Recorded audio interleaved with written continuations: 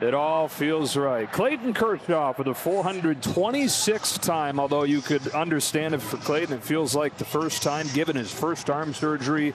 He asked the question, do I want to try to go through everything that it's going to take to come back? He obviously decides to try and go down that road, and here he is, beginning his 17th season of his Hall of Fame career. His 0-2 to Bailey is swung on and missed, and Clayton Kershaw with a scoreless first inning back. We've seen him in 10 years.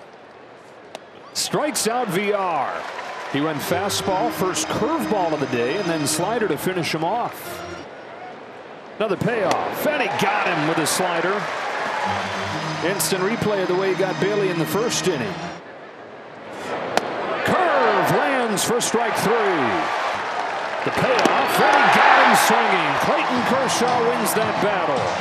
A return to the old friend, the curveball in this inning, and he's able to limit the damage to 2. Doubting that he's going to have a shot like you just can't.